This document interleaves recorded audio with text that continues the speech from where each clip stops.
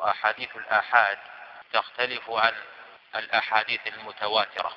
فالمتواتر كما هو عند المحدثين ما رواه جماعة عن جماعة يستحيل أن يتواطؤوا على الكذب وأسندوه إلى أمر محسوس، وذلك كحديث النبي صلى الله عليه وسلم: من كذب علي متعمدا فليتبوأ مقعده من النار، رواه 50 صحابيا. فهذا الحديث يعد من أمثلة المتواتر. والمتواتر نوعان: متواتر لفظي كما مثلنا بحديث من كذب علي متعمدا فليتبوأ مقعده من النار، وذلك أن الرواه اتفقوا على لفظه ومعناه.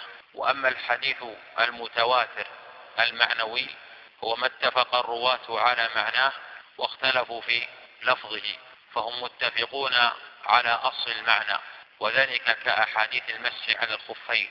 قال الإمام أحمد رحمه الله: قال: ليس في قلبي شيء من المسح على الخفين، فيه 40 حديثا عن النبي صلى الله عليه وسلم. فيكون الآحاد بخلاف المتواتر، فتعريف المتواتر ما سلف، فيكون بضده الآحاد.